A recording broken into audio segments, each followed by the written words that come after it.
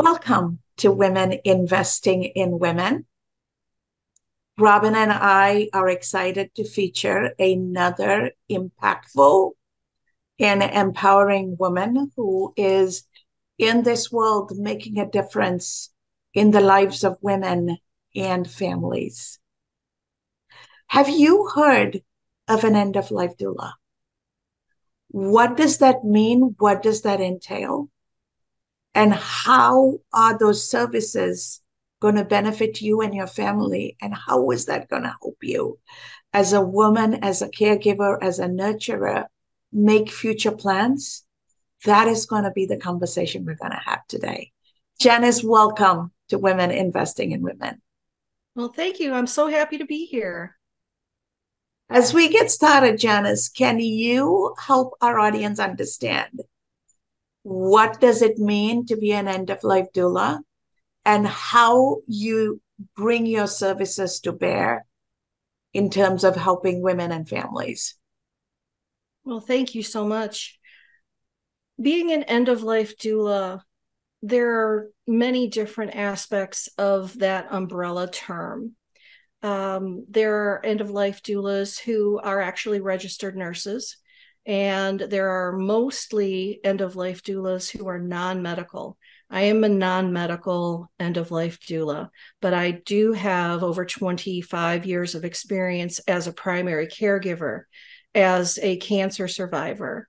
And I know that it is so important to have support around you and your loved ones when there is a health crisis going on in your life. Having a holistic, open-hearted support, and that's what I do as an end-of-life doula. I work with individuals and families who are juggling to try and navigate healthcare systems, trying to navigate working and making sure that your children are doing well in school, as well as obviously working outside the home because you have to have an income. And the challenges of being in a situation where you are fighting for your life because you have a cancer diagnosis or some other chronic or serious illness. End-of-life doulas are another lifeline, another way to help you to navigate what you're dealing with. And so in order for us to be really conscious and aware and helpful to each other, we give open-heartedly in what we do. What you're saying is just so beautiful, and it's a very unusual thing that you're doing. And I'm wondering, when you're thinking of an end-of-life doula, I would immediately think of the person who is dying, who's passing away. And also the people around them who are caring for them, not only their family, but perhaps they might be in a hospital or they might be in some other setting. It seems like there are multiple components, multiple stakeholders, as you might say. How do you manage to connect with each of those stakeholders? Who are the stakeholders, and how do you connect with them? Well, like you said, the individual who's actually going through the challenge, they are the ones who need the support. And in order to provide any type of education or nurturing or support, it's so important to have an advocate. So I look at an end-of-life doula as a way to guarantee that there's someone else in your corner working with individuals. Everything is always a case-by-case basis. And so end-of-life doula is actually kind of an umbrella term, because we as end-of-life doulas focus on our strengths and what services we can offer to someone who is dealing with a life event. And so, like I said, there are doulas who are registered nurses. There are doulas who are primary caregivers. There are end-of-life doulas who do nothing but help you to plan your directives and your final wishes, and to also help you decide who you want as a power of attorney to help make those decisions for you once you become incapacitated. So every individual doula has their own specialty, is what I'm trying to say. And so the folks that I work with, I was a sandwich generation mom. My mom was terminal, and it took 8 years on her cancer journey to go through that process. And I really wish, and this is one of the things that I really like to talk about and focus on, is that we had had that hard conversation, or 5 or 6, because her health declined like instantaneously, and we were not prepared. And so everything that occurred after that, I would not wish those situations on anyone. Decisions that she had no choice in making, we had to make for her. And there were things that occurred that she wasn't happy about. And the guilt that is left to the people who make those decisions, it doesn't have to be that way. Planning, talking about it, working through that fear and that phobia is something that is so powerful, and it's so needed, especially here in the US, where we have a real death phobic society. I have had the privilege and honor of meeting you through the speaker talent search process. Yes. And over time, we've built a relationship, because I am the caregiver for a husband who is a cancer survivor who is also dealing with what you call Lewy body dementia, right? So there's a dementia component, there's a Parkinson's component, and there is a psychosis component. And when those come together, caregiving becomes very, very challenging. And you've been there for me. You're somebody I pick up the phone and we talk. Talk to me about the role of women, just like you talked about yourself, right? You have to work, you have to raise the children, you have to run the household and the family, and you also have to caregive. And so you become a trusted advisor and a partner to those nurturing women, who women are the ones who pick up this role in 95% or more of situations. How can women understand and plan for this proactively? What advice do you have for women so that they are prepared? I got caught unprepared. Yes. That is an excellent question, Cass. And I am so grateful that we were introduced way back when. And my suggestions as women, and the roles that we have played throughout history, as being the caregivers and the nurturers and the moms and the aunties and all of that, being aware that this is a reality for us is number one. Because even if you're an independent woman, you still have a family oftentimes that will come to you to say, okay, I've got this problem and I need you to fix it. Having some sense of what you can and cannot do, setting boundaries in certain situations, helping to educate our daughters and our nieces and even our boys and our nephews. We need to change a little bit of the way that gender roles are currently taught. We need to be more open, and we need to have more community building.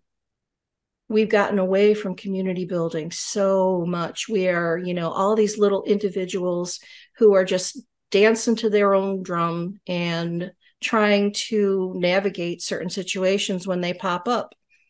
It isn't that hard to think about. And that's another thing, is to get that new mindset going, to be more aware, to be more proactive than reactive.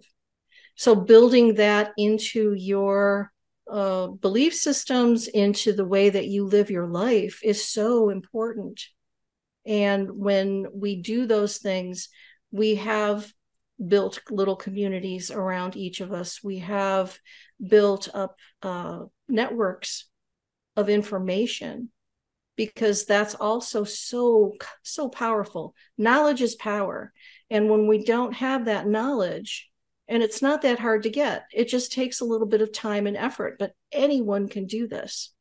And we really need to work towards building each other up rather than tearing each other down.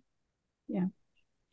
That's I'm loving what you're saying here, building community, getting information, sharing, supporting each other. The first step is having the conversation. Yes. And you said earlier something about that in the United States we're very death phobic or something like that. And I'm wondering, how do you go about initiating a conversation about, and maybe someone isn't even sick, maybe they're just kind of getting a little older, but they look like they're doing fine.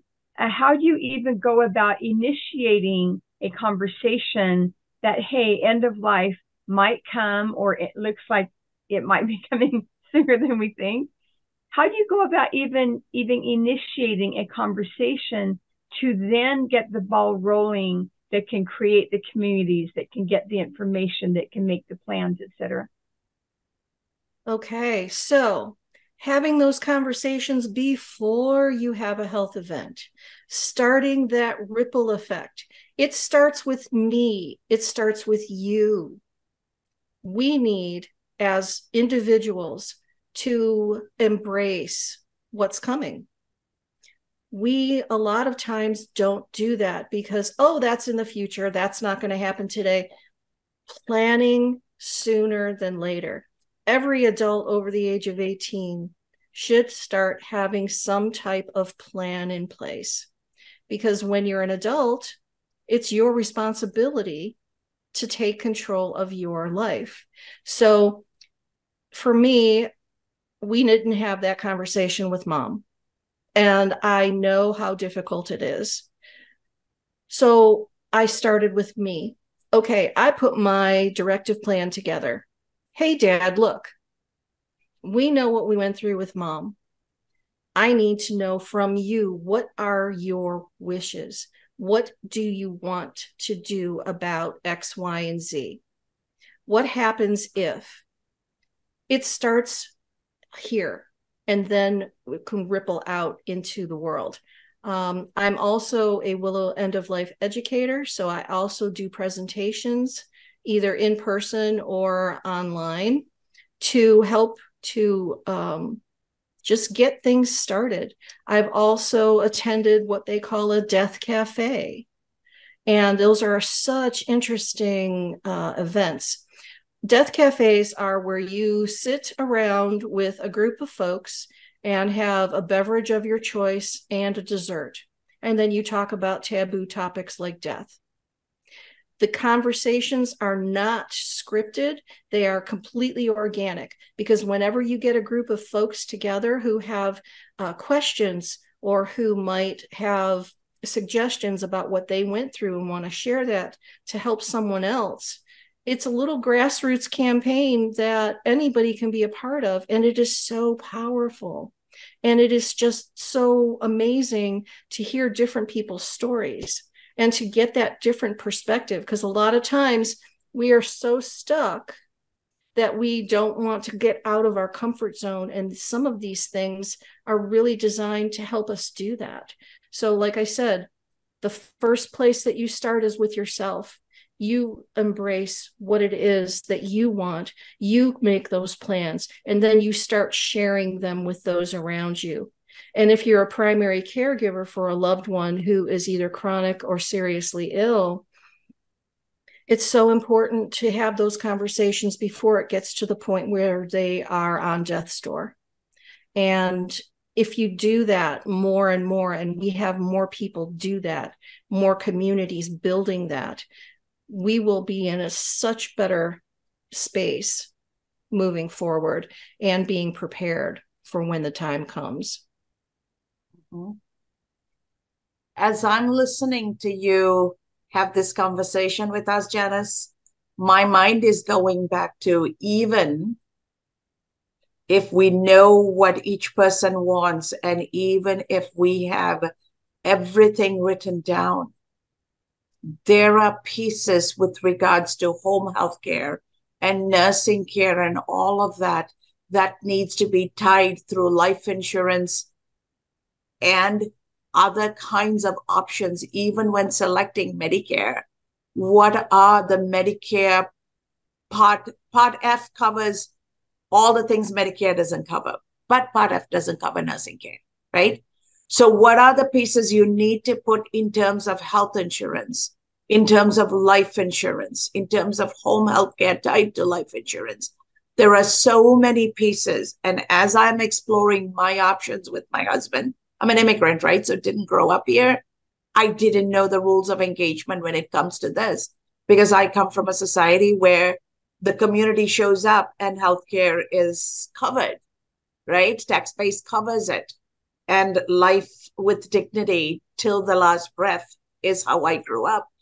But unfortunately, that is not the reality in the United States. What do people need to do before they get to the old age to financially prepare? Because here I am having to have given up my career and do things on a contract basis so that I can be a full-time caregiver. And as my husband's condition deteriorates, the way the US process works is, if you don't have the right life insurance with the right nursing care that you bought before you were 50, and my husband was 50 when we got married late in life, you can't get that anymore, right? And if you try to access care, they will take half your home and they will take all the future monies. And now you've given up your job, you've been a full-time caregiver, and then you won't have a home. Women need to prepare for this, because it could happen to their children, it could happen to their spouse, it could happen to somebody they are living with. What guidance can we give younger women and younger men to plan for this proactively? Because death and taxes are sure going to happen. So if that's going to happen, how do we make sure that the process doesn't kill us? My heart just goes out to you, because I understand exactly what you're talking about. And with the way that our government and society does not support individuals in these situations, one of the best things to start off with is, when you're in your 20s, get $1 million life insurance policy. I mean, you can afford it at that time if you have a decent job, or at least, $100,000. It will grow over time, and it's a tiny bit of a cushion for you, because we can't see into the future. We don't know exactly how much money we are going to need, but any type of investing that we can do, life insurance policies that we can purchase, there are stocks and bonds and other ways to invest that don't necessarily have to do with the stock market. Some of those are safer.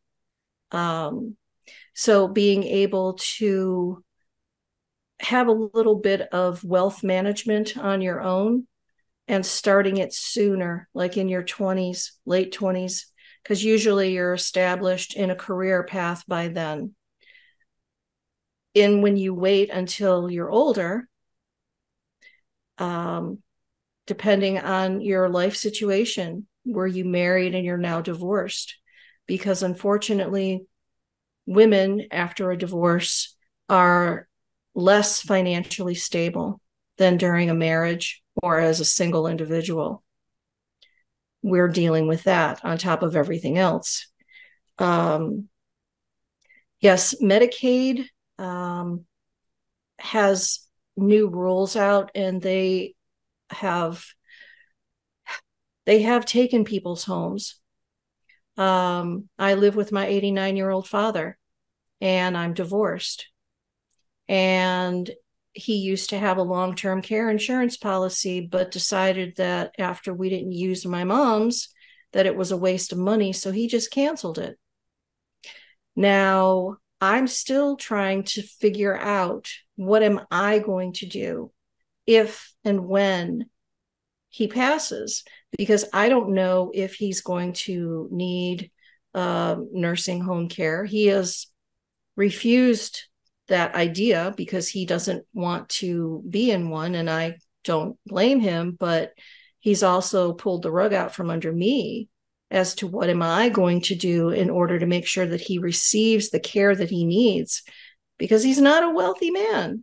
He has some money, but with the way that healthcare costs are now, and nursing home costs, and aids or anything else, that is something that I live with day to day, just trying to navigate that, because what happens today and what options I have today may not be there tomorrow, and things don't always carry on. So being so aware and planning as far as learning is the big thing.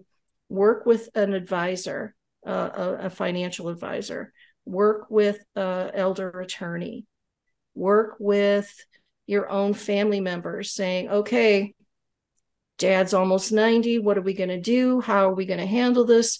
How can you help? Looking to see what government assistance is available. I mean, it's a work in progress, and it changes yearly. So one thing I'm really interested in listening to you, iterate all of these things that need to be thought of and dealt with. How do you individually, in your role as an end-of-life doula, how do you care for yourself so that you have the emotional and psychological, spiritual, physical strength to do what you do? How do you care for yourself in your role as in this position? Obviously, self-care is very important. So getting enough sleep, making sure that I move. I'm not going to go run a marathon, but yoga and meditation and breath work, and having friends that I can go out with and just relax. Having a support system for me is just as important as having a support system for those that I care for. And I've come across way too many primary caregivers who are just burnt because they don't have that time for themselves. And then they end up getting sick, and they end up dying before the person that they're caring for, because they have just used up all of their inner strength. And you can't do that. You have to have time for you. So I just encourage everyone to remember that you are just as important as those that you are caring for. And it took me a while to figure that out after I went through my own journey with Mom. My primary focus was her and my kids. I wasn't even on the list. And I suffered for that. And I know that. And I know that I will never do that again. So I encourage everyone to remember that you are just as important as those that you're caring for. This is such important work you're doing, Janice. I am grateful, and I know women who are listening to you are going to realize all the things that they need to start thinking about for themselves. And they're going to be grateful for all the advice and the insight you're sharing. How can people get a hold of you and have direct conversations with you and engage your services, your counseling, your advice, how can they do that? Well, thank you so much. Anyone that is interested in getting in touch with me, I do have a website. It is myangeljanice.com. My email is myangeljanicecold@gmail.com. If you would like to set up a 20-minute introduction session, I am on an educational platform called pickmybrain.world. If you would like to have me do a presentation for you or for your group, I am able to do that. And all you need to do is either email me or give me a call or a text at 440-494-6263. I look forward to working with all of you. I want you to have that empowerment, and I want to help you to take those steps so that you are not caught on the short end of the primary caregiver role, because we all need to take care of ourselves as well as each other. Beautiful. As we're wrapping this up, every time the time just flies right by. But is there one tiny little golden nugget to give us, and then Cass will wrap us up? Well, my mantra is, we plan for birth, let's plan for death too. That is very profound. Thank you so much, Janice, for helping us educate our community. And thank you for investing in women as they go through the challenging times of their life. Let's face it, as women, $1 billion worth of work is done all over the world every single day for no pay. That is truly the financial impact of the free work women do for families and members of their extended families in this caregiving role and nurturing role. And when you do all that and you don't plan for yourself, you don't give yourself the opportunity, then there are other things that can go wrong in life. So we truly want every woman who's listening to this, every woman who has a relationship with other men and women who can educate them, please take a moment and plan for your life. Look at it as risk mitigation. Death is guaranteed, but how it happens, we don't know.